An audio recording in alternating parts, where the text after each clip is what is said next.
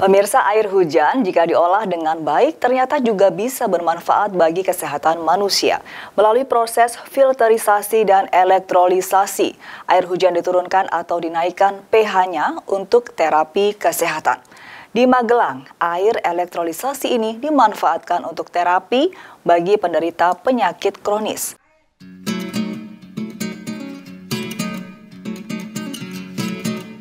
Air hujan secara alami bersifat asam dengan power of hydrogen atau pH rata-rata sekitar 5,6.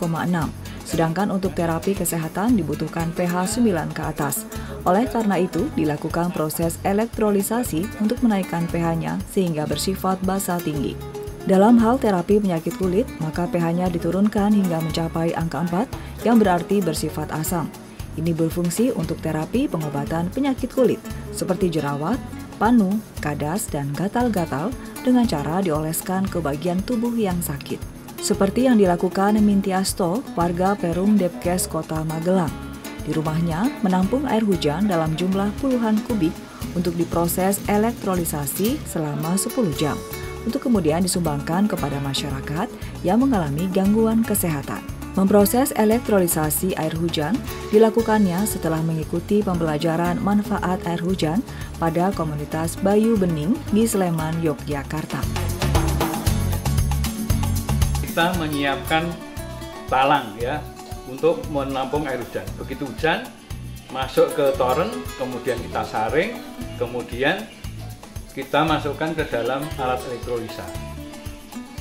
Itu sudah ada ukurannya. Jadi hampir penuh kedua-duanya. Ini kapasitasnya ada yang 10, ada yang 15. Ini sekitar 15 liter. Alat ini fungsinya apa? Alat ini fungsinya menaikkan pH.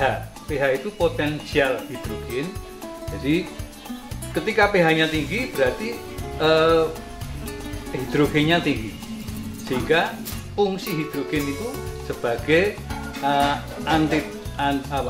toksin. Proses elektrolisasi air hujan dengan menggunakan arus listrik bertujuan mengurai senyawa air menjadi oksigen dan hidrogen gas. Jadi, hasil dari elektrolisasi air hujan ini adalah hidrogen murni dan oksigen murni, sehingga aman dikonsumsi. Selain itu, air hujan elektrolisasi bisa diminum rutin untuk meningkatkan daya tahan tubuh. Seperti banyak dilansir media massa, komunitas Banyu Bening Sleman, Yogyakarta, yang berinovasi merubah air hujan menjadi lebih berguna melalui sejumlah proses telah membuka sekolah air hujan secara gratis. Maka bagi siapapun yang melakukan pemanfaatan model elektrolisasi air hujan juga harus menggratiskan hasil olahannya kepada masyarakat yang membutuhkan terapi kesehatan.